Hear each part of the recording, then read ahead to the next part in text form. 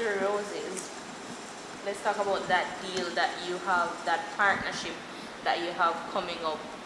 Okay. How did that come about? Well, Luxury Roses is a new company that's branching off in Jamaica. They do roses and other floral arrangements and stuff like that, but the difference with this is it lasts for up to 2 years. So it's a luxury brand, and they contacted me because you know I'm always, I don't know, festive and like nice things.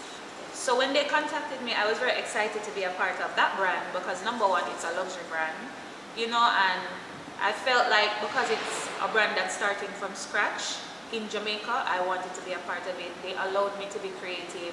They allowed me to handpick certain roses and certain arrangements. I'm very into the creative process of it, and yeah, it was just something different, and I wanted to be associated with them for some reason. So luxury represents legendary, you know, we live on, just like the roses, I'm all live on for 2 years. Yeah. Thing with me is I always get offered to, you know, do endorsements and to do collaborations with various companies. They contact me all the time, but I am very choosy in what I associate myself with, you know, because apart from being a raunchy dancehall artist, I really take pride in, you know, fashion and great things and nice things, and if your brand does not represent that, I don't want to be a part of it. I don't care.